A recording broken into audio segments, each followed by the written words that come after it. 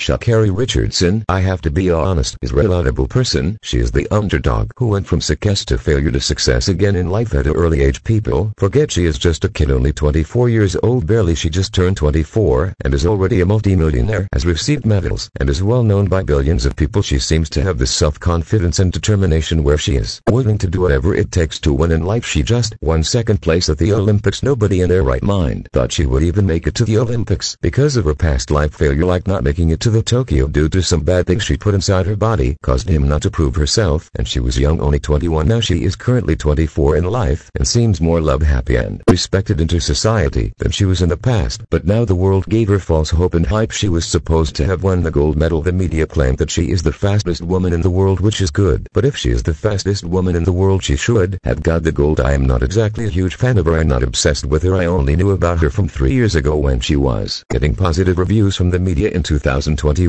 I was 33 years ago. I was not interested in watching a kid race, but her story reminded me of rock. Now there have been people's watching her for 4 years since 2020 and she still has not won a gold medal. Now we have to wait another 4 years of her career, not to mention she is going to age 4 more years in life. By 2028 she will still be young. She will still be a youth. She will be 28 years old, but we have to be honest, she will be a 28-year-old woman who will have to turn against women 3 to 5 years younger. A 28-year-old woman is going to have a hard time trying to outrun girls who are 23 or 24 who are years younger with more energy. Than what if she fails and not win in 4 years? Fans will be even more mad.